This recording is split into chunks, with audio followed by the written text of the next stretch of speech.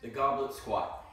How to set up for your goblet squat. You're gonna start by placing your feet a little wider than shoulder width apart. You're gonna point your toes out anywhere from 15 to 30 degrees. From there, we're gonna lift our dumbbell up safely. Goblet grip simply implies the dumbbell is in front of us and we cup the top of the dumbbell with our hands.